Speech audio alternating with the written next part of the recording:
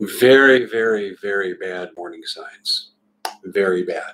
It reminds me of the lead up to World War II with the musical chairs done with diplomats between the Empire of Japan and the United States government in 1941.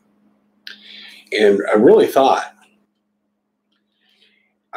we'd never get to this point.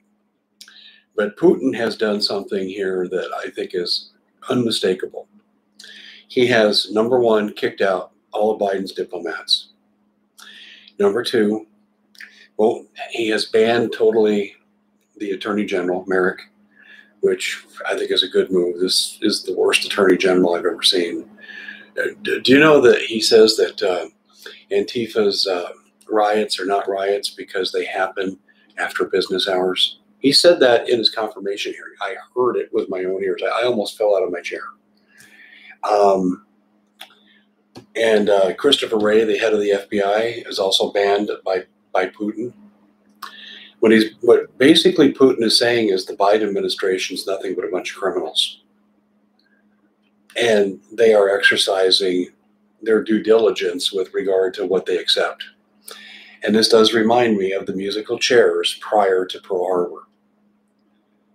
I see this as a really, really bad warning sign. Putin is no longer messing around. He had patience for Trump. He has no patience for Biden.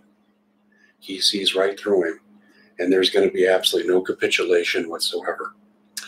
Is this a lead up to war? Some people think it is. I'm one of those that thinks it's a distinct possibility.